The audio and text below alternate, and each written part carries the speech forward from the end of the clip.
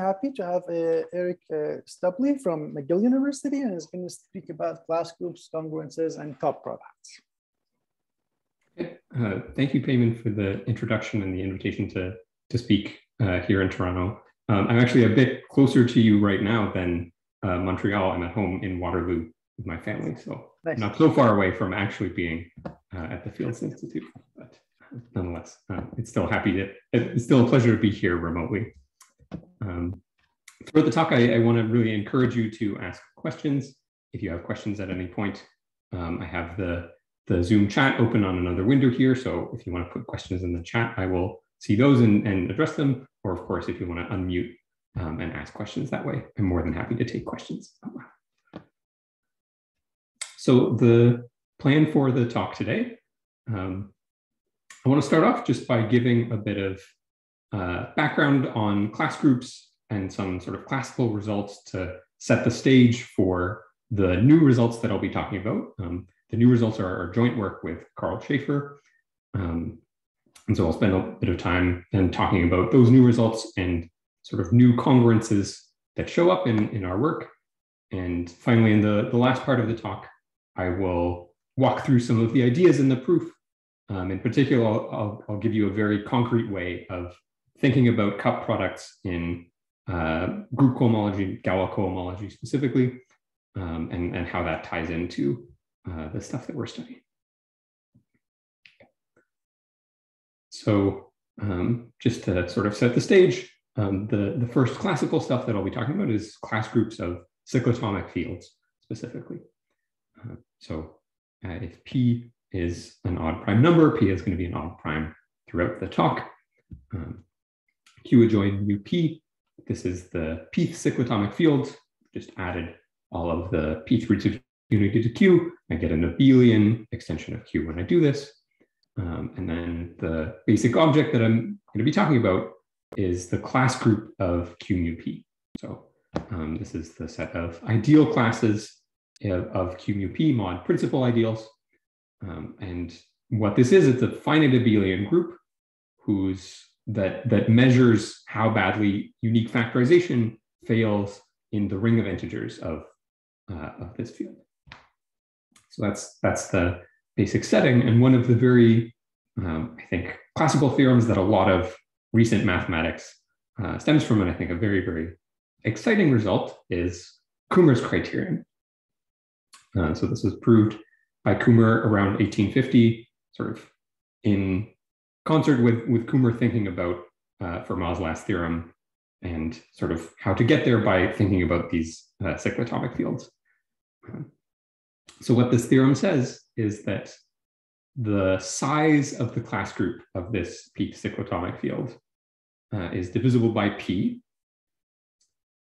if and only if one of the Bernoulli numbers, even index Bernoulli numbers, B2, B4, all the way up to BP minus 3, one of those is divisible by P. So in particular, if you care about the class group being divisible by P, as Kummer did when he was trying to attack Fermat's last theorem, then trying to figure out the class group directly from its definition as ideal classes can seem a bit intractable. But just checking whether some finite list of rational numbers is one of them is divisible by P, that's a lot more sort of comprehensive, easily comprehended, like what exactly you're doing there. So this is a great theorem for a ton of reasons. There's this aspect of like taking a problem that looks very hard and reducing it down to something a lot simpler. And then there's a whole bunch of really neat sort of mathematics in the 20th and 21st centuries that stems from this result. So this is somehow, I think, a really great theorem and a starting point to keep in our heads. I'm going to compare some other results against as we go through the talk. I have a question about the remark you made before. Yeah. So you were mentioning that one side is harder than the other. Is it harder in general to compute the class number on the left, or is it harder to compute the Bernoulli numbers on the right? Yeah, so the harder direction, or well, in some in some sense, they are of equivalent difficulty because, there's this theorem that tells you computing one is the same as computing the other. But in terms of just, I think like the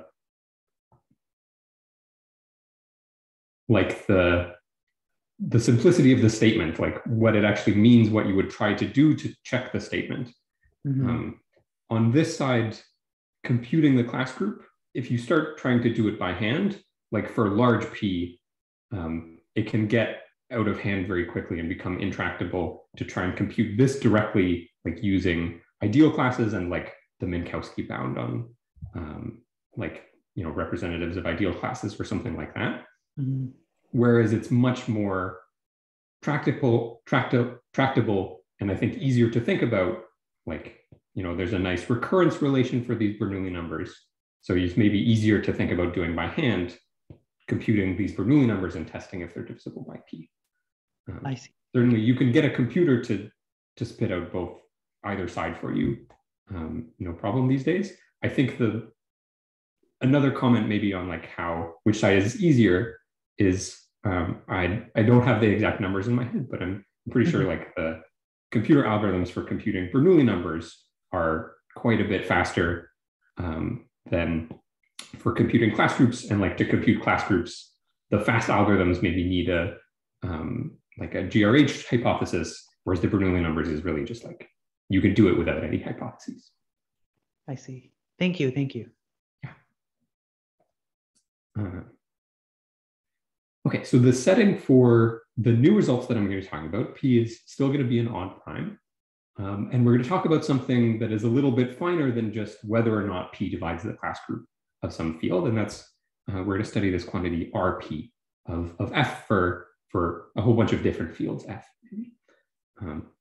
So what this RP is, rather than just if P divides the size of the class group, RP is how many copies of Z mod PZ fit inside the class group. So it's the biggest R such that Z mod PZ to the R is a subgroup or equivalently a quotient of the class group of F. And the perspective that I'm going to be taking throughout this whole talk really is because of class field theory, which tells us that there is a direct connection between class groups and abelian extensions of the field in question. This RP of F is also the largest R such that there is an extension E over F, which is unramified everywhere, and whose Galois group is Z mod PZ to the R. So really, we're actually going to be thinking about abelian unramified extensions rather than ideal classes for the rest of this talk. But by class field theory, they're the same. So this RP of F still measures things about both the class group and these extensions. The family of fields that we're going to be looking at this RP for is the following. So we're going to let capital N be a prime, which is congruent to 1 mod P. And we're going to be studying RP of the fields where we adjoin a pth root of this prime N. If you're a little bit unhappy maybe with the fact that capital N is a prime number, the reason that this notation shows up, this work is sort of in a lineage of work stemming from Mazur's Eisenstein ideal paper. So N somehow started life as the level of a modular form, and the simplest case there is even when this capital N, the level is a prime, is already very interesting. And so the reason it's capital N here is, as we're going to see, this is sort of in a lineage of that Eisenstein ideal paper. Although by now that connection can feel pretty indirect at times. Okay, so we're going to study RP of these pth root of N fields. And the first fact that I want to start off with about them is that unlike the cyclotomic fields, where sort of the baseline value of RP is 0, there's no real reason that the cyclotomic fields always have a p part to their class group. But for these pth root of N fields, RP is always at least 1. So I want to give you a quick sketch of that proof just to get our thinking along the lines of unramified extensions that we're going to see for the rest of the day. So what we want to do to show that RP is always at least 1 in this case is we want some extension E over Q adjoining the Pth root of n with Galois group Z mod Pz, and which is unramified everywhere.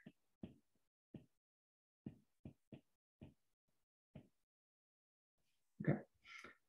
Well, the one sort of source of fields that we understand their Galois groups and ramification and many other things very well is the cyclotomic fields. And the relevant fact here is that the nth cyclotomic field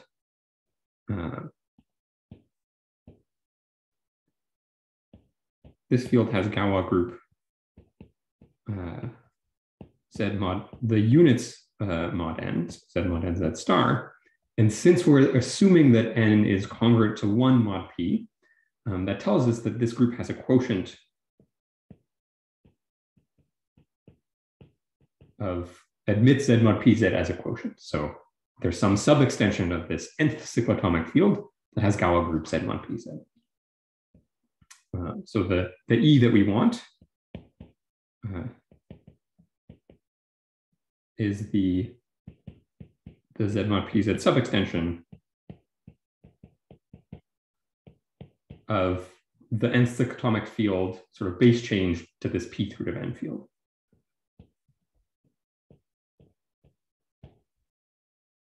So this big field extension here joining both the nth roots of unity and the Pth root of n that has a sub-extension that is Galois over the Pth root of n field with Galois group Z mod Pz. And because the nth cyclotomic field is only ramified at n in infinity, we already have most of the ramification taken care of. So this is unramified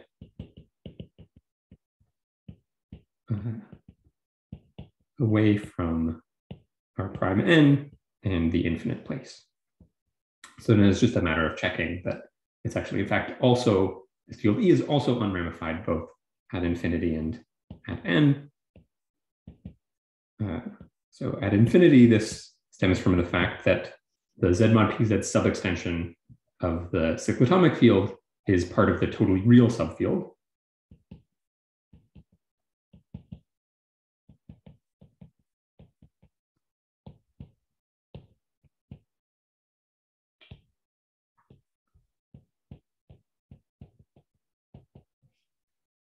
And then at n, this follows from the fact that everything is tamely ramified, right? We're always talking about degree p extensions, and our prime n is different from p. And in fact, you can do some computations analytically to show that not only is it unramified, this extension is actually split at the primes above n. So there you have it. We can always produce in this setting an unramified extension with Galois group Z mod Pz. So the baseline value for this RP is that it's always at least 1. Okay, so I want to state, I want to take a quick break for questions before I get on to stating some more recent results.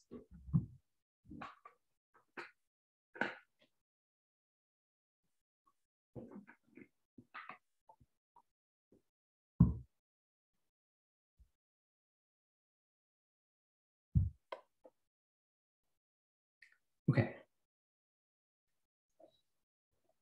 So here, I've cut this slide into 2 pieces. And the top half of the slide here, this is just a restatement of Kummer's criterion. So rather than saying that P divides the size of the class group of Q mu P, I can rephrase that as saying that R of the cyclotomic field, RP of the cyclotomic field is at least 1. And what Kummer's criterion says is that happens if and only if one of these Bernoulli numbers is divisible by P or congruent to 0 mod P. So in 2005, Caligari and Emerton proved the following theorem when P is at least 5. And what this theorem says is that if this number, M, which is this sort of strange looking product of k equals 1 to n minus 1 over 2 of k to the kth power. If m is a pth power mod n, then Rp of this q adjoined pth root of n field is at least 2. So just a couple of remarks. Hopefully the way that I've laid these two out here, they have a very similar flavor to them, right? Both of them are about sizes of class groups on one side being related to some sort of congruence type conditions of rational numbers. And again, both of them here, this is telling us, Rp is doing something interesting. It's above its baseline value. And it's the same condition here, right? Rp is above this baseline value of 1 that always happens. The conditions on the other side, this, the Bernoulli numbers being 0 mod p or the m being a p power, they sort of look a bit different. In fact, you can rephrase them so that they look more similar. Since n is 1 mod p, you can always choose a discrete logarithm from z mod n onto z mod p. So this condition of m being a pth power is then equivalent to this log p of m being 0 mod p. So this pth power condition, the one that I have here, and there will be a few more that show up throughout the talk, whenever you see a pth power condition like this, you can always think about it as being an actual congruence condition of the type that's maybe more familiar after taking discrete logarithms. Okay, so hopefully that lines up these two results. But there's one very glaring exception to this analogy between Kummer's theorem and Calgary and Emerton's theorem, which is that Kummer's theorem goes in both directions. Calgary and Emerton only goes in one direction.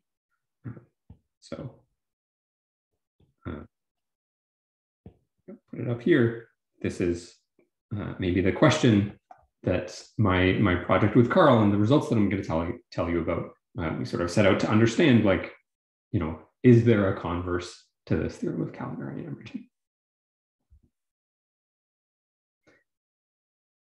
One thing that you can think to do is just to start computing examples and see, does it even seem plausible that a converse to this theorem is going to hold? So already at the time when they were working on this, Calgary and Emerton computed many examples when p is equal to 5.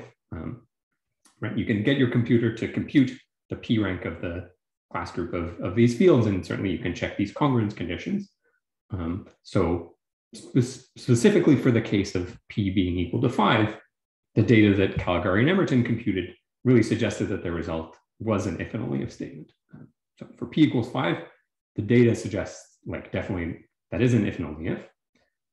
But there's more going on there because Le Couturier, in sort of related work more recently, computed the following example of p being 7 and being 337. In this example, the 7 rank of the class group of this field is equal to 2. So there is some sort of non-baseline interesting thing happening in the class group. But this quantity m is not a 7th power mod 337. So it can't be the case that Calgary and Emerton's theorem, just like the strict exact converse of that statement, is certainly not true when p equals 7 and for higher p as well. It's not going to be true, but maybe there's still some hope because it looks like from the data, at least for p equals 5, that it's true. Okay, so there has been some recent work on this problem of studying these before Carl and I started our project on it.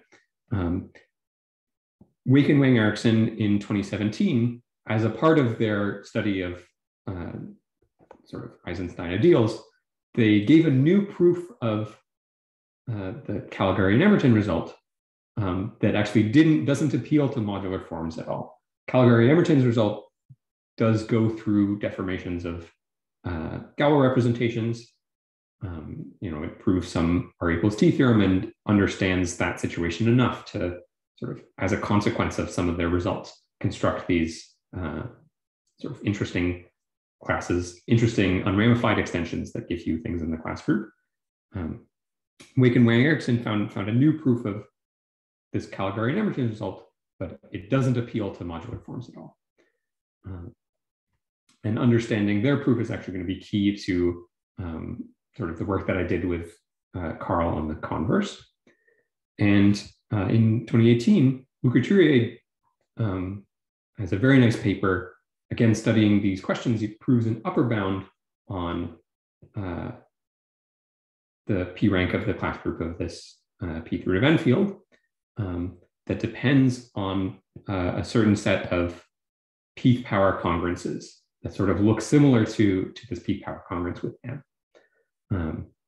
So the way this upper bound works is like, there's an absolute upper bound, and if some things are P powers, you can reduce that upper bound and make it even smaller. So the congruences that show up, these were first introduced by Luc Couturier. So we're going to let SI be the following quantity. The product from k equals 1 to n minus 1 of k to the power of the ith Bernoulli polynomial evaluated at k, all divided by I. So here's just the definition of these Bernoulli polynomials. So maybe there's two things that I want to point out here. Actually, I'll save one of them to the next slide, but I'll just remark that, here again, we have not the Bernoulli numbers themselves, but these Bernoulli polynomials showing up. So that's at least heartening that, these congruences are going to involve some kind of familiar living objects if we're getting sort of a familiar theorem statement. So let me not keep you in suspense and let me tell you what these SIs are used for.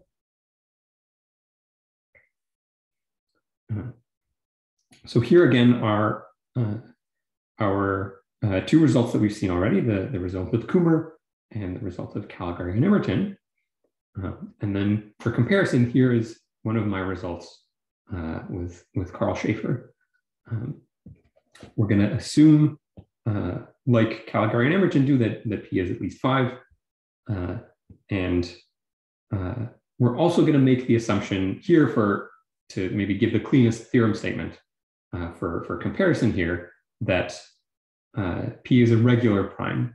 In other words, the P rank of the class group of Q mu P is equal to 0, which, as we've seen already, is something that's controlled by congruences of Bernoulli numbers by Kummer's theorem. So what our result is it is a partial converse to Caligari and Emerton's theorem.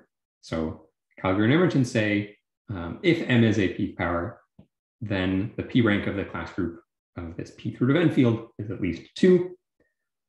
What my result with Carl says, if this P rank is at least 2, then one of these quantities, S2, S4, all the way up to SP minus 3, has to be a P power mod N.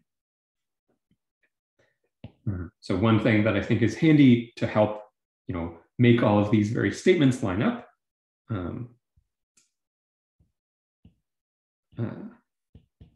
Here you'll notice that, this list of congruences doesn't have M in it, this quantity M that appeared in Caligari and Emerton's theorem, but sort of secretly it does in not in all an obvious way. But the fact that you need is that M squared is equal to 1 over S2 cubed, at least up to P powers.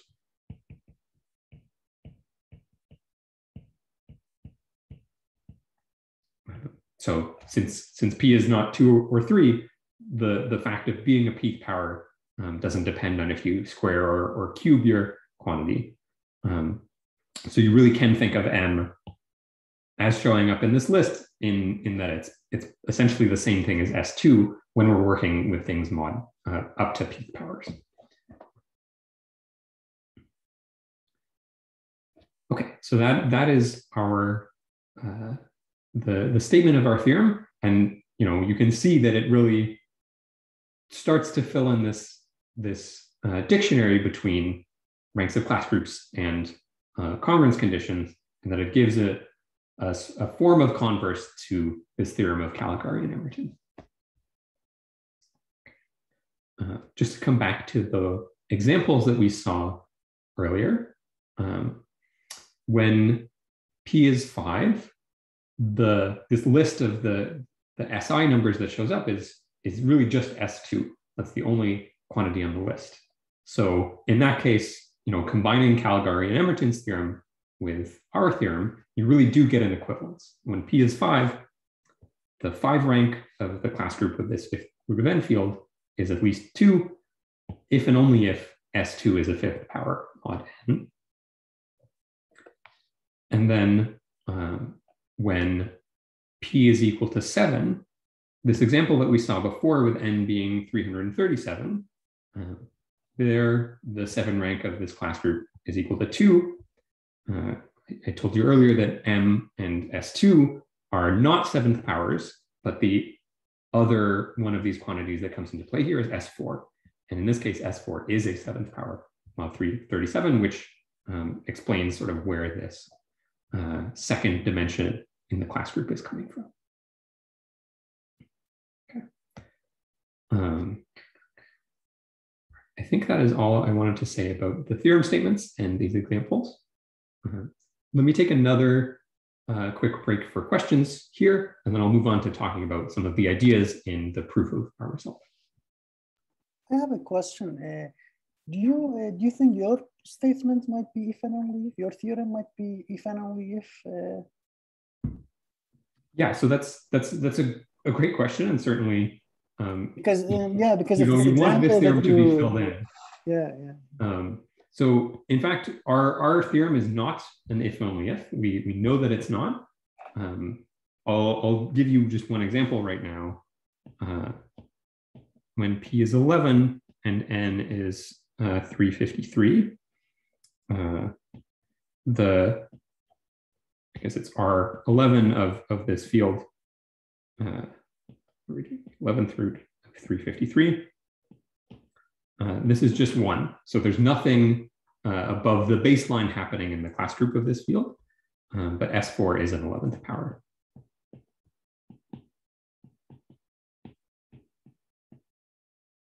So, here's an example when P is 11.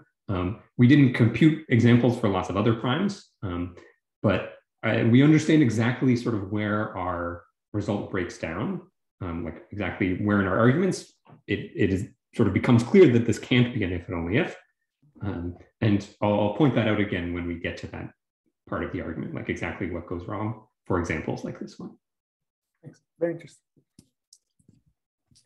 Other questions I can answer now.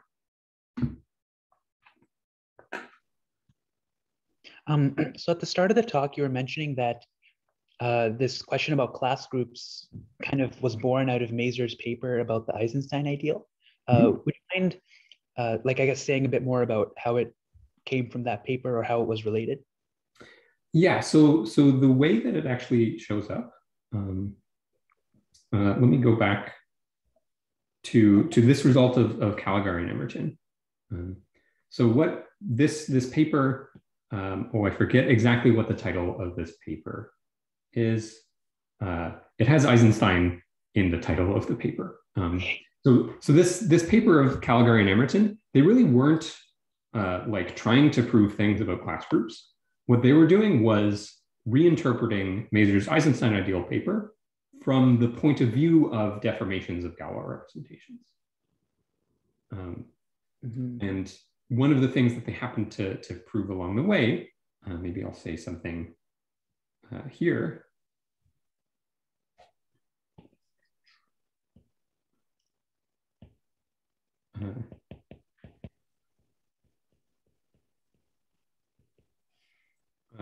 So what they proved was that if the ZP rank of a certain cuspidal Hecke algebra was at least 2, then because this Hecke algebra is controlling some deformations of Galois representations, you can use the fact that there are 2 dimensions in this Hecke algebra to construct sort of enough representations to show that the RP of this particular field is at least 2. I guess I should say this is a Hecke algebra of forms of level n. So what they did was just really working on the, they proved some R equals T theorem for involving these Hecke algebras, and they happened to notice the consequence that when it had rank at least 2, you can produce some Galois representations that spit out these unramified extensions. And then sort of independently, Morel had earlier proved that this rank of T was at least 2, if and only if M is a peak power, not n. So that's why I say the link from the work that I'm talking about now to all the way back to this Eisenstein ideal paper is pretty indirect somehow, and then it goes through Calgary and Emerton noticed that you can get this nice consequence about class groups as a result of some stuff about Hecke algebras. Does that sort of give you the link back that you were looking for? Yeah, it does. Thank you. Yeah. Okay. So let me move on and say something about how Carl and I proved this and sort of where these congruence conditions will show up. The idea is really to transfer this problem about class groups to a problem in group cohomology. And the way that these congruence conditions are going to show up is that they're going to measure the vanishing of some cup products in Galois cohomology. So there's a lot of just powerful cohomological tools. There's Euler characteristic formulas of Tate play a big role in what I refer to as the Greenberg-Wiles Selmer group formula, maybe that was developed by Wiles in his work on Fermat's last theorem. These are very powerful tools that you can use a lot of contexts. And so they're going to give us some sort of key inputs at various stages. And one of the other nice things about sort of transferring this to a problem about Galois cohomology is that it's going to let us link back with cyclotomic fields. Somehow these congruences are going to come out of cyclotomic fields at the end of the day because of the fact that we can do things very explicitly when we're working with cyclotomic fields. So here, I would sort of want to lay out this flow chart of how our proof works. So if you remember the directions, my work with Carl is going from having the rank of the class group at least 2. So we're going to pass through all these various intermediate things and end up with one of these congruences, that one of these SIs is a peak power mod n. And going the other way, this was Calgary and Emerton's theorem.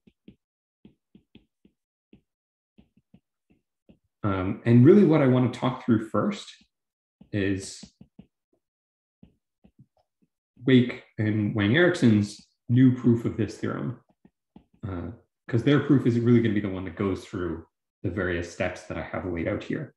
And so their work, and really in general, this direction is only for S2. It's not for the higher SIs at all. And now we'll see very viscerally why it only works for S2 in a few slides. Okay, so what I want to do is I'll actually talk about this Wake-Wang-Ericsson proof, how you go from congruences all the way to class groups first, and then we'll see how to sort of unwind those ideas and go the other direction.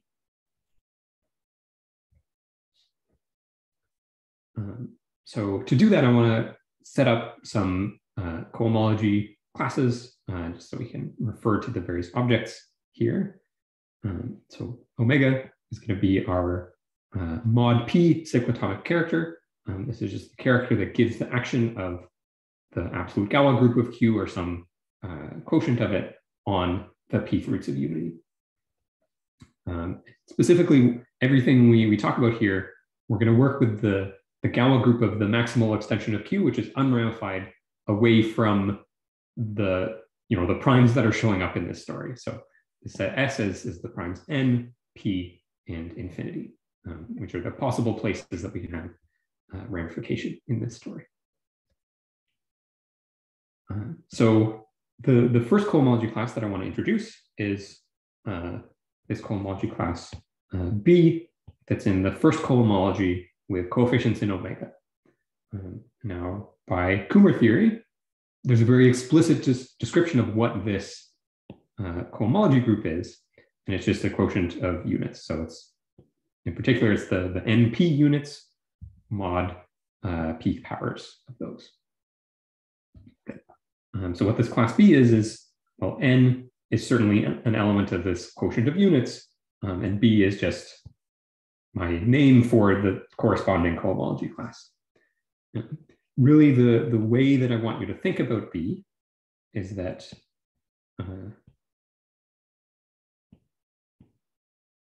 B defines a Galois representation. Right, so it's going to define for us a two-dimensional Galois representation with coefficients in Fp. And it's given by taking some element sigma of this Galois group to the following matrix. So B is some function that makes this map into a homomorphism. So in particular, it's an extension of 1 by this character omega. It's the cyclotomic character. And for reasons that will become clear in the next slide, I'm going to put a blue box around this two-dimensional representation. Okay, so this cohomology class, everything is very explicit when your coefficients for cohomology are omega. There's another cohomology class that I want to introduce. Here, my coefficients for the cohomology are omega inverse. So unfortunately, it's not quite so explicit in this case what the cohomology classes are. There's a unique class in this cohomology group that is split at P. So if I restrict to a decomposition group at P, C, that restriction of C is equal to 0. So that's sort of how C is defined. Similarly, C defines a two-dimensional Galois representation, but here it's an extension of 1 by omega inverse instead. Put a red box. Okay, so that's a question on the previous slide. Sorry. Yeah. How do we know that? How do we know that the Galois representation is two-dimensional? Like, where does the 2 come from? So the 2, the reason that there's a 2 is because the coefficients that I've taken for my cohomology classes here are, this is a one-dimensional Galois representation, if you like. Omega is a one-dimensional representation. Right. And there's a lot of different ways to interpret Galois cohomology, but always one of them is that when you have like cohomology with some representation rho, the cohomology class is a function that creates an extension of 1, the trivial representation by that rho. So a cohomology class for an n-dimensional representation is always going to define an n+1 dimensional representation. That's an extension of 1 by something. I see. Thank you. Yeah. So the 2 here is because 2 is 1 + 1, if you like. Okay, so we have these two cohomology classes B and C, and because this is a cohomology theory, one of the things that you sort of always get for free is that there's a cup product operation on it. So I can take the cup product of my two classes B and C, and that's going to give me something that lives in the H2 of this Galois group with FP coefficients, so trivial, one-dimensional representation with trivial action.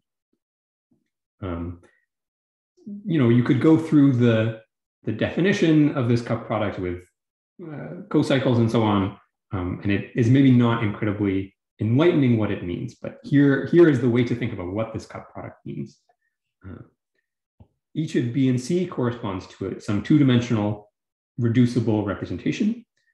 The cup product of these two is equal to 0 if and only if you can glue them into a three-dimensional representation like this. So here, specifically, I've got the representation cut out by C in the bottom corner here, and then not quite the representation defined by B, but a twist of it by the inverse of the cyclotomic character, so that the lower corner of this blue square is the upper corner of the red square, so that they have this character in common, and you can think to put them into a common three-dimensional representation.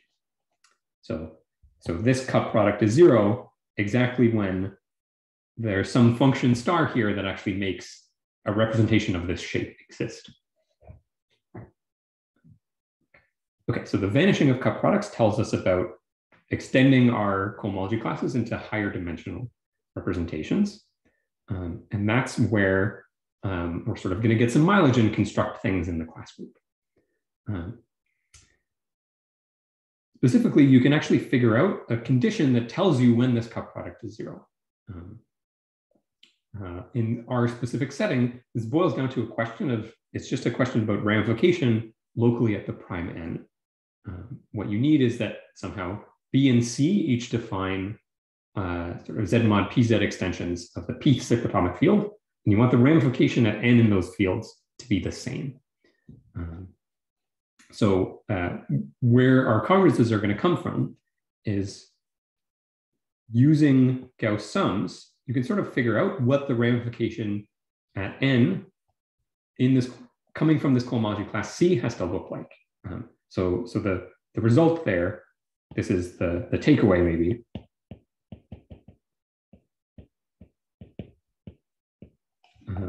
The cup product of B and C is 0 if and only if S2 is a pth power mod n.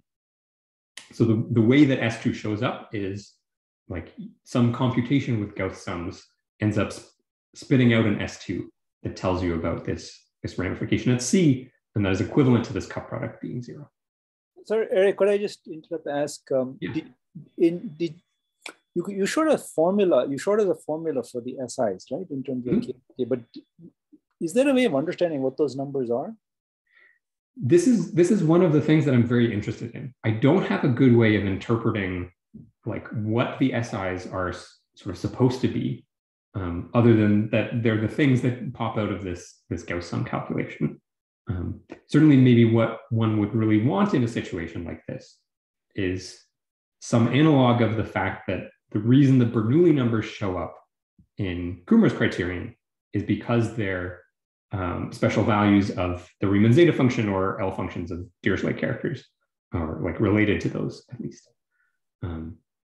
Whereas here, certainly you want something like that out of the SIs, but I don't have an interpretation of them that gives that. Thank you. But yeah, I certainly would be very interested to find the right way of interpreting these SIs. Okay, so we can understand exactly when this cup product is 0 by computing these peak power conditions with S2 in this case. And then when the cup product is 0, that tells us about the existence of a three-dimensional representation sort of this shape. And the star that is the top corner of this representation, it's not actually unique. You can modify it by, you have some choice of modifications you can make to that. And it turns out that there's always a unique choice where this star ends up defining exactly the thing we're after, which is an unramified Z mod PZ extension of this P root of n field. Right, and the way that the P root of n field shows up is that this cohomology class B somehow really is cutting out this P root of n field. So that's the Waken-Wang-Erickson's proof of Calvary and Emerton's theorem. They understand this relationship between the cup product and the peak powerness of S2. And then they show that when this three-dimensional representation exists, you can always massage it around so as to produce an unramified extension of the field that we're after. Okay, so just to fill in all of that information on this flowchart here, this relationship between congruences and cohomology classes, this came out of Gauss sums, going from this cohomology class with some, caring about the cup product with B to a higher dimensional representation. This came out of the cup product vanishing.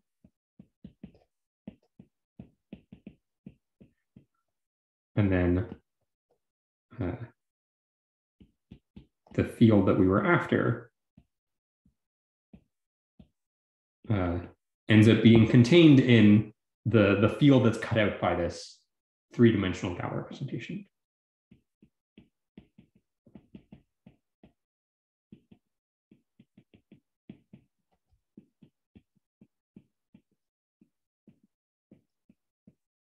And then lastly, this link that we've already seen between unramified extensions of the field and the class group, this was class field theory.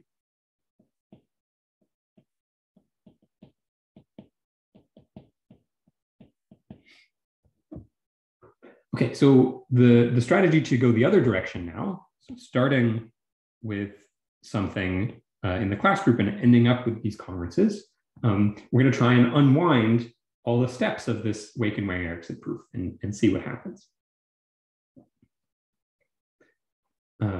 So the fact that we're starting with an assumption, that this P rank is at least 2, that tells us that there has to be some unramified extension E over Q adjoin the P through to N. It's not contained in this genus field. That's the sort of baseline one that we constructed using the nth roots of unity. So what we want to try and do is recover, hopefully, the representation that it came from in the sense of this Wake and Wang-Erickson proof. And the way to do that is you take the Galois closure of E. So E itself is a Galois extension of Q adjoin the P through to N, but it's certainly not Galois over Q. So you take the Galois closure over Q, and then its Galois group turns out that it is always the image of a representation, but it's not always a three-dimensional representation. In general, you can get very high dimensional representations. And the shape of these representations, it's sort of similar in that it's an extension of 1 by not this representation cut out by B that we saw before, but actually a twist of a symmetric power of that representation. So what this ends up looking like, if you want the characters along the diagonal, there was a 1 in the top corner, and then sort of decreasing powers of omega all the way up to omega to the minus n for some n. You actually don't have so much control over what n is. But the one thing that you can extract from it is that there's always at least this bottom 3 by 3 corner. So in particular, there's some this A is going to be a cohomology class with coefficients omega to the minus n for some n. And the fact that it fits into this big representation, but really actually just this bottom 3-dimensional representation, tells us that the cup product of B and A is equal to 0. So starting with an element of the class group, we actually can construct this big Galois representation and then get a cohomology class out of it. So we get this cohomology class A, where the cup product of A and B is equal to 0. So in the same way that B and C both define extensions of the Pth cyclotomic field, this A does as well, and then the cup product vanishing is related somehow to the local properties at n, how n factors in that field extension. And then doing a similar computation with Gauss sums as we did for C, you can check that such a class A exists if, depending on the parity of n, you're going to get one of the one of two choices. If n is odd, n being the dimension, or not quite the dimension, but the number that pops out of that big representation that was n plus 2 dimensional. If n is odd, you're going to get that Sn plus 1 is a p power mod n. And if n is even, you're going to sort of use some duality theorems in Galois cohomology and end up, you can show that Sp minus 1 minus n is a p power mod n. So the conclusion from that is, here I've got it all written out. So this was our steps going across the top before. And so here's what happens when we go down the other way. The key step to transfer this back to a problem about Galois representations is to take the Galois group of the Galois closure of that field. And then you end up showing that that really is coming from some high dimensional mod p Galois representation. And then to reduce down from a very high dimensional representation to something more tractable, you look at the lower 3x3 corner. And that actually just gives you a cohomology class sort of that defines a 2-dimensional representation that you can understand, again, using Gauss sums as before. So to answer a question that showed up earlier, like why my theorem with Carl is not an if and only if, and we really know that it's not an if and only if, it's because of this step that's restricting to the lower 3x3 corner. If you wanted this to be an if and only if, you'd need somehow the condition that tells you not only the cup product with B is 0, but some higher Massey product with B that tells you that A not only extends to a 3-dimensional representation, but like an n-dimensional representation if its coefficients are omega to the minus n. So that's really why our theorem is not an if and only if, and there are plenty of examples that show that that is very much not an automatic process.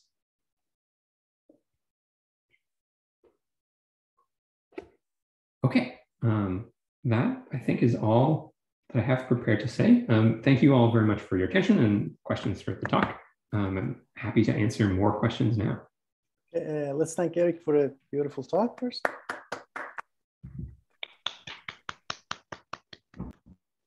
Any questions? Can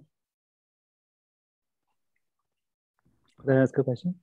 Yes, yeah, of course. So I wonder, I don't understand the details of what you said, but I wonder whether there is, in addressing this issue of the if and only if you could just go back one slide. Mm-hmm. Is there more information you think in the minors of this representation? Some algebraic construction where you generated by minors that would actually give you an if and only if, rather than just taking one particular 3x3 submatrix. Yeah, so this, let me go back to my representation here. Somehow all of the interesting information is it's a question of like whether this cohomology class A that is just defining this 2x2 really, like, you can extend it all the way up by choosing sort of the stars that go in this column, because this whole, most of the representation is this big block here, which is just a symmetric power of this thing that we started with. So somehow that you want a condition like the SI being a p power mod n is the condition that tells you that you can choose this star that's sort of one step up from A. So what you want somehow is conditions that give you all of these higher, like more stars that let you extend the representation into higher dimensions. I don't know that it's going to come down to anything about the minors of the matrix. Really, the problem that you have in doing that is like here, you can get some information about this star because the field that has been cut out by the representation so far is like, it's just sort of like a 2-step solvable extension of Q. So it's not so far away from being abelian, and you can get some traction on it. But the higher and higher you go, the further and further away from being abelian this field gets. Like it is a solvable extension with more and more steps to it. So getting any sort of traction on it the higher you go seems very difficult. And I don't know that there's anything like the minors of this matrix. You don't a priori know that even any of these, if I just started with an A that I know this cup product is 0, a priori you don't know that you can extend it any further than that. I don't know if that is some discussion at least that is helpful to that.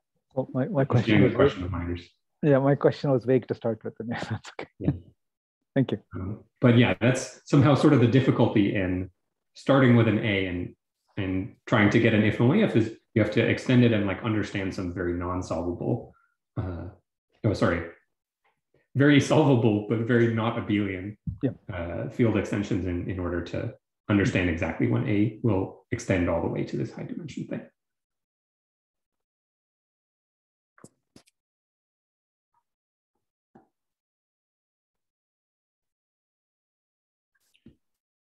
So while you're waiting, maybe I'll ask a question. I actually have a question and also a comment. So the question is sort of in a tangent direction. And the question is, so this was for the P rank being at least 2. I wonder if there is like anything that can be said for any sort of translation for what it would mean for the P rank to be at least 3.